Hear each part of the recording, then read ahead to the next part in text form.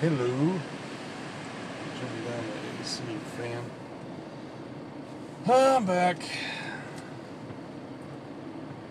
Yeah, I was thinking about camping with my brother and how some people can be just so soft.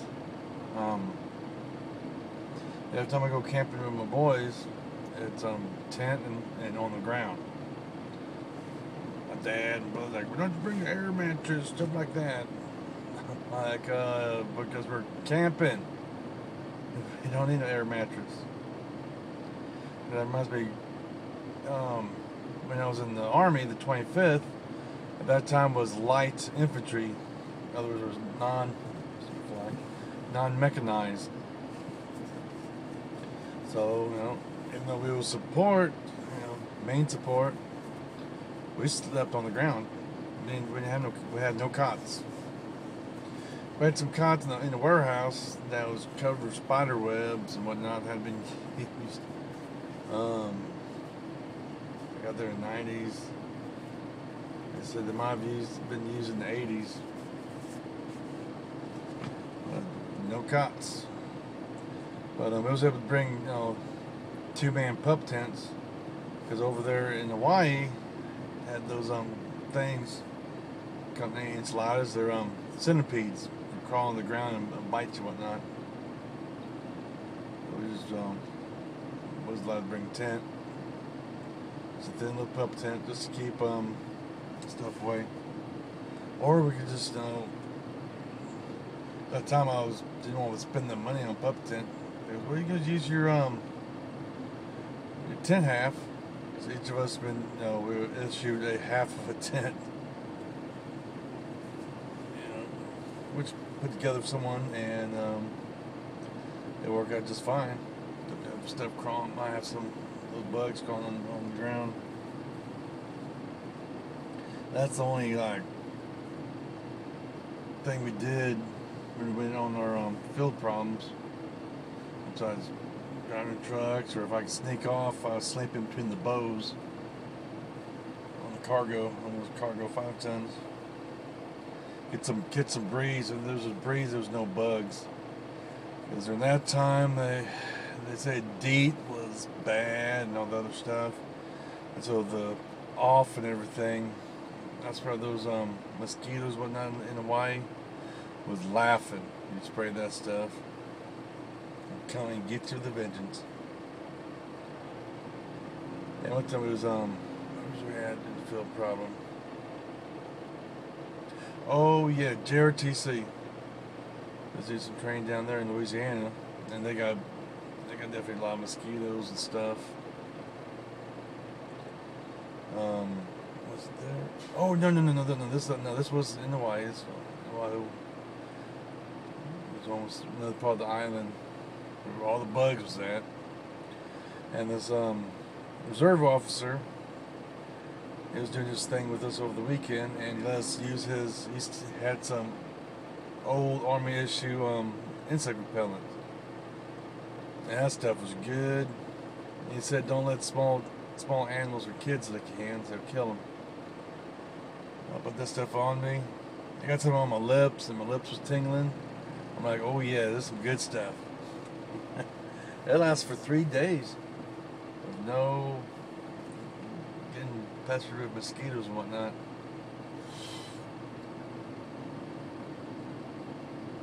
Crazy. Go camping and bring all the comforts of home. I don't just stay home. I don't just rent a motel. Camping's supposed to be an experience. It's not. I make it an experience with my boys. Rough fit. Kind of like what we did in Boy Scouts. It wasn't that rough. I mean, we brought prepared food and some stuff we could cook on the campfire. That's one thing that the Army didn't like. We couldn't have no campfires. That was my friends and Marines that called us Boy Scouts. Hey, Boy Scouts. But,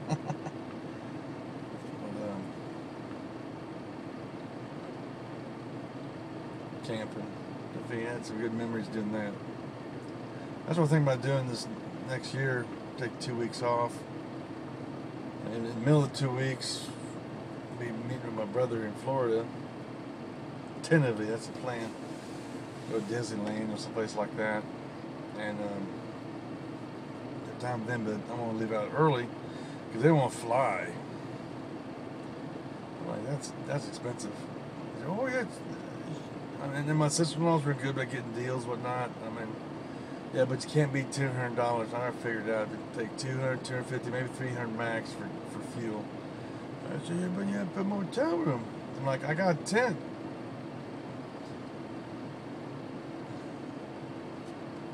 I'll find a place to pop a tent.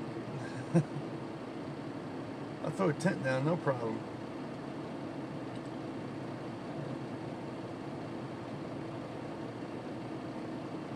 A lot of places, I ain't talking about a place that you pay for a spot. I mean, pull off the side of the road, hey, it's a good place for a tent.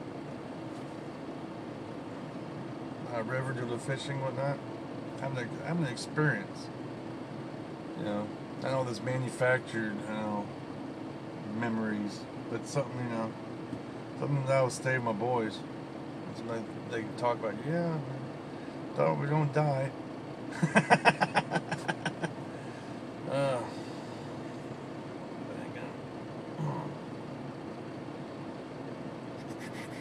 Fun camping.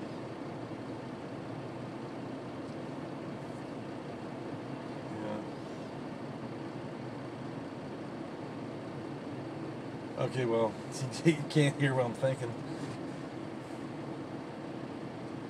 I bet you can, some guys that think back to when you was a kid, whatnot, some of the memories. Hopefully, you got some good memories of camping. I got memories of Boy Scouts, initiation for.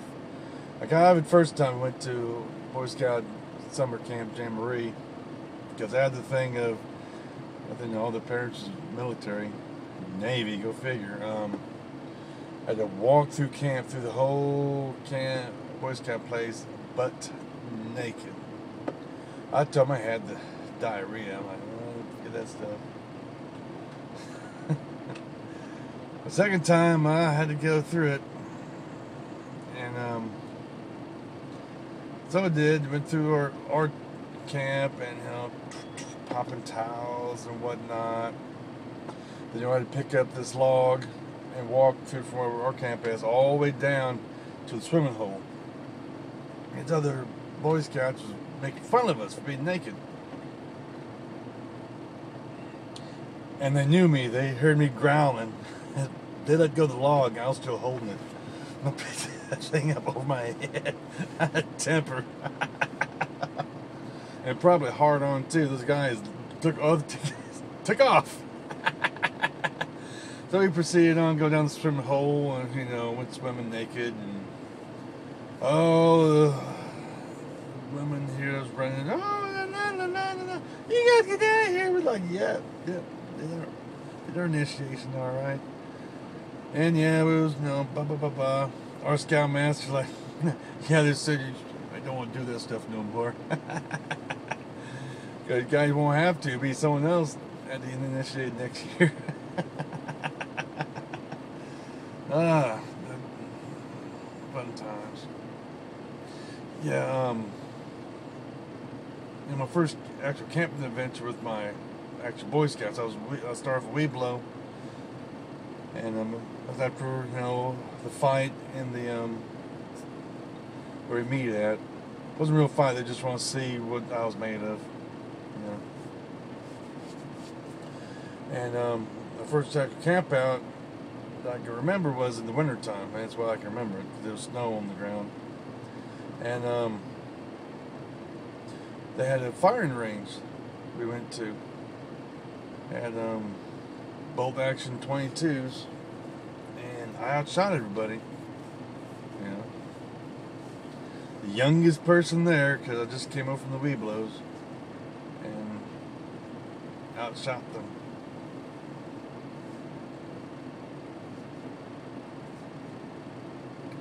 Yeah. Freddy Forecast. I remember my buddy always kicked me he always ticked me off and I kicked him in the balls. But I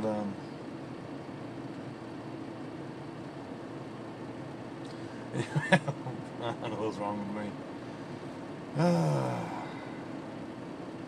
But crazy. He's always trying to get me into things, I guess.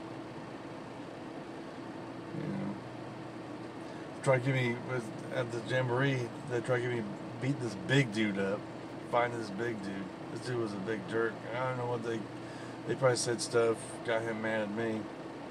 And you're freaking, come on! And I'm thinking, why ain't you out here? So I turned around, kicked him in the balls.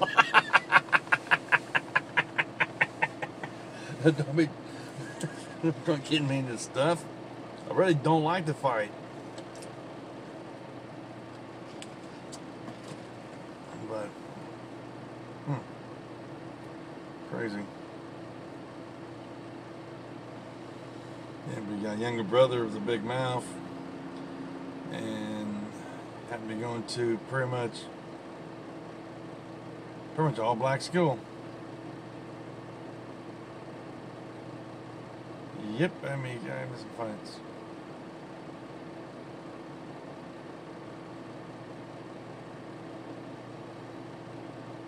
Yeah, because I didn't do the, I don't know what it was with kids in Virginia, or, you know, black kids in Virginia. They try to step up to you, chest to chest, and look like they're trying to give you a kiss or something. And since someone got close to me, I'd punch him in the nose.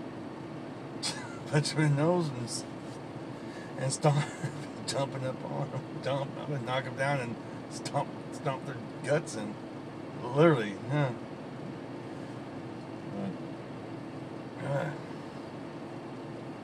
When worlds collide.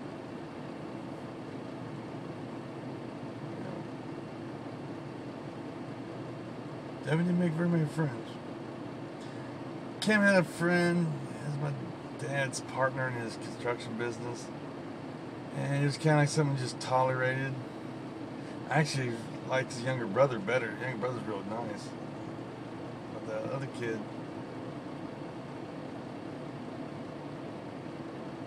I don't know. I mean, we got along, I guess. You know, we just played. I guess he was all right. Just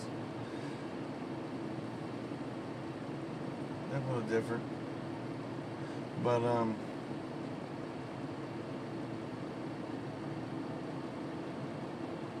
was stuff that's probably going on with his life that I didn't know about. It affects kids a lot.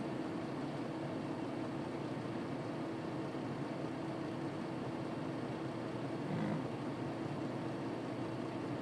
But anywho, memories.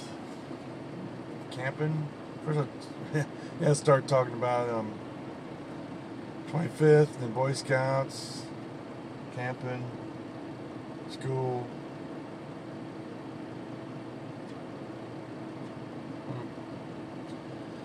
And right now, I'm heading to Pontoon Beach. I picked up a Union Liver load out of Jonesboro, Arkansas.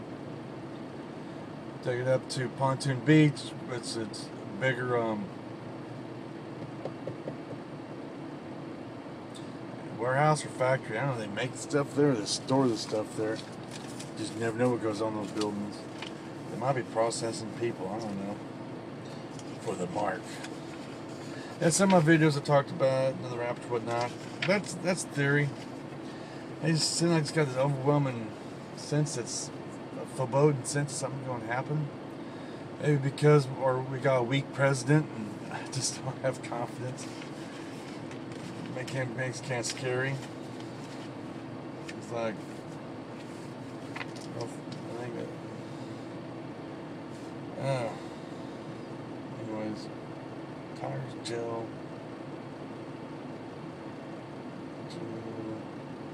extra hole. Let me see what kind of some stuff I'm carrying. So I think one Union Liver to another.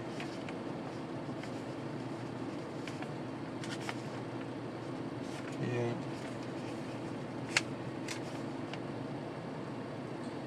face scrubs and stuff. St. Ives, Suave, Nexus. Yeah. It's funny, you know, I really like my sister-in-law. But she has this hang up about brand name items. And she was raised up in a trailer. And it's funny, people get stuck with this kind of brand name items. There must be something psychological about that. But brand name and store name, you know what the difference is? The bottle, the container. You know, like store brand chips. I mean, shoot, depends what company actually has a contract with Walmart.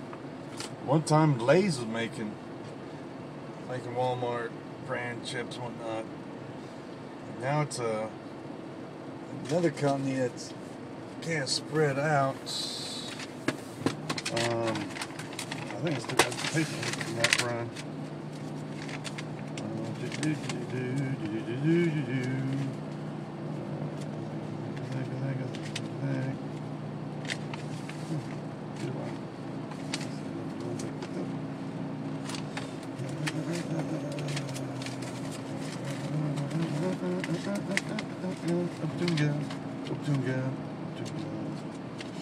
I don't have it. Well, it's actually out of one of the places out of Newark, Arkansas. I got another one in Tennessee. Probably all over the place. I think I read that paperwork.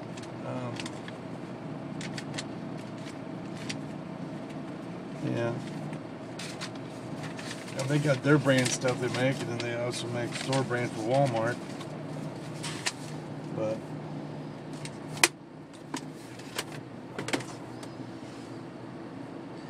yeah, store brand. Back when I was a kid, they had generic.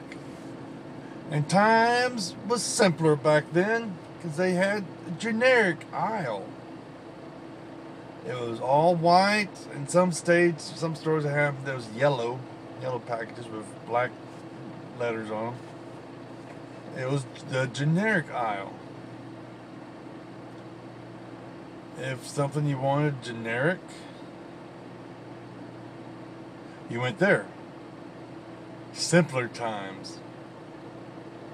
But now they call them store brands, and it's mixed around with everything else.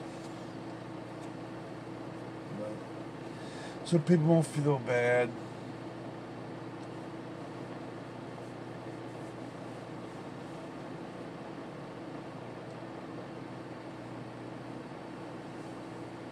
I don't know. Makes a turd. That's the main thing. If it makes a turd, that's all that matters. You know, tasting good, that's great. As long as it makes a turd. I'm trying to get my oldest son being less picky when he's eating. I'm like, you want to ride me when you get old enough in the truck? You got to eat what I eat. You have to start liking sardines, tuna fish, whatnot. That's the main thing I eat. That. Chicken meat, he doesn't know about that. I can't let him know about the good stuff until he's actually on board with me. Yeah.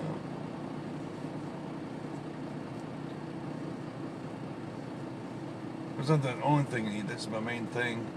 Help keep my weight down. And fish oil's good for you. That's what they say.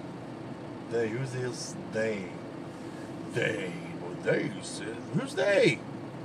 Dadgummit. Who is this they? Tell me who's they? They this and they that.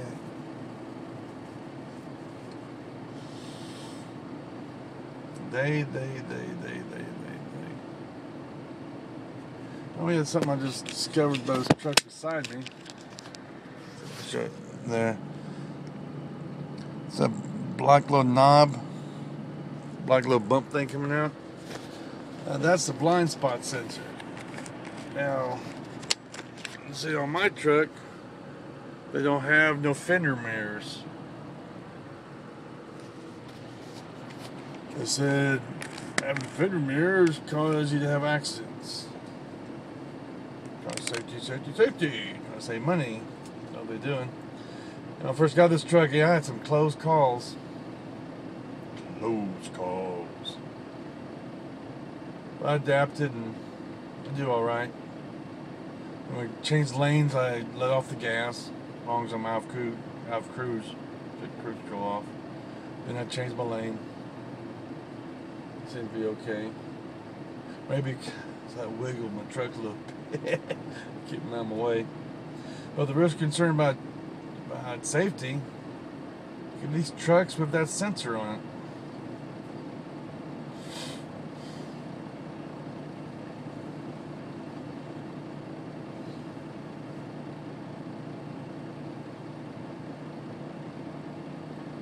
I'll send an email to safety about that.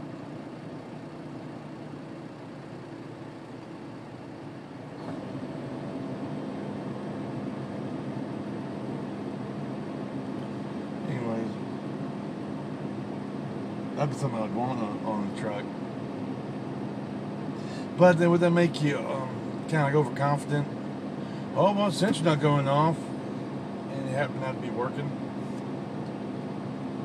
So. What's that in the back?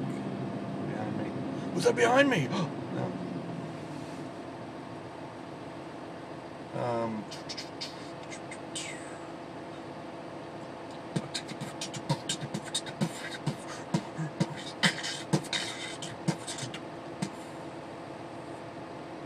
Yeah, I was listening to Skillix.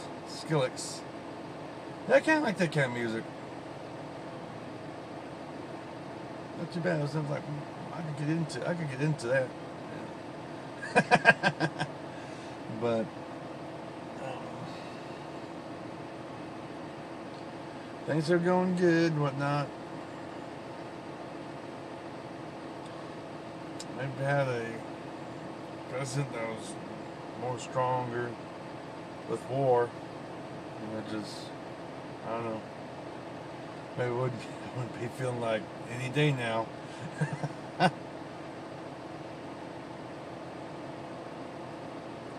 That and on coast to coast to try and push to these politicians to actually do something about our power grid to insulate it for EMPs and whatnot. Possibly EMP or solar flare or something. I mean, that could happen. I mean, wish you had this one thing out where the shoot a missile at us that shoot for that down south where it comes around the globe and goes that way, because supposedly our early warning system would pick it up, but I think it would. We don't know about our capabilities. We are one of the highly influential countries in the world, but so is Rome.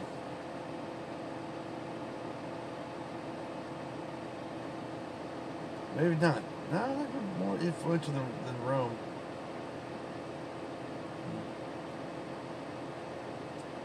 But anyways, I'm pretty much just motoring on with different things. So like my company, I think going good.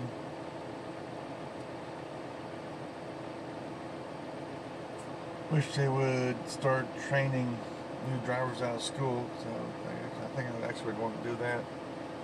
So I'm thinking about maybe next year jumping over to another company, doing lease purchase as a trainer. That's where it actually pays off. Just get all the miles and whatnot, and get the train.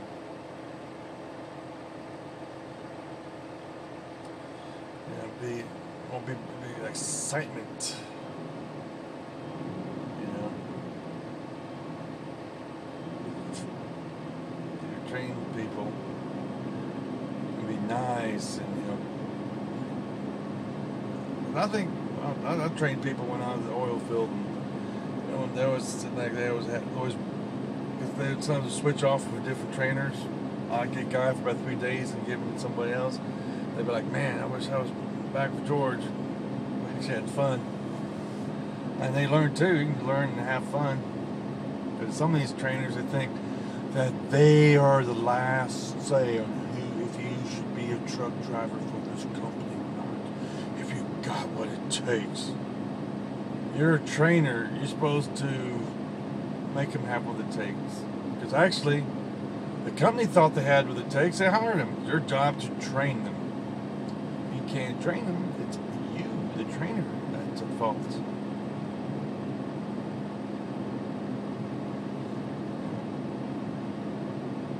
If you make the student all nervous, whatnot, they're going to mess up. My student training. If you get them nervous, they're not going to learn. Make it comfortable to learn in an environment. I might just go ahead and do that just to prove that yes, I'm right. Yeah. Might just next year modification take 2 weeks. Then I got to turn my truck, take vacation, get turn it in. I mean, it ain't my truck; it's their truck. They're assigned my assigned truck. Turn it in. And I was out for a week for my mother's funeral. It just worked out where she was going down, and my truck had a sensor issue, so it was at the International in Memphis. And I called them dispatch or whatnot. They said, "Okay, yeah, go ahead and go." He helped get in the house. Like, oh no, my sister-in-law's gonna might pick me up. They live in Jonesboro. Okay, we'll have somebody. They're going. They drop the truck off. My truck. That's a joke. At the terminal. Okay. Yes. And I ended up finding out. I don't know after it passed when the funeral was. They said, well, it's okay if we have somebody, take stuff out of the truck. Give it to another driver while you're out, and when you come back, get you another truck. I'm like, well, technically, it's not my truck, so I don't care. Just go ahead. Just make sure they get everything of value. And they did. They had all that stuff all packed up for me, real good. So I got the truck out now. I'm made out at like 50 some odd. I forgot one of the videos I probably said what the actual miles was, but it wasn't that much. 30, 36, 50, something like that. It wasn't that much. I think in the 30s. Because now I got 103. I got this thing in January, and it's August now.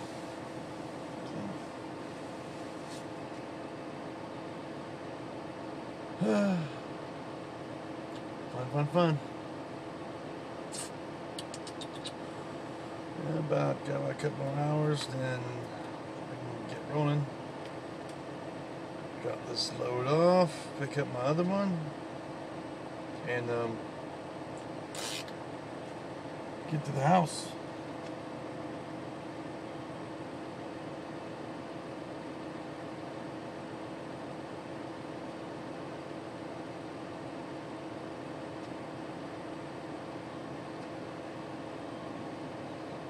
Anyways.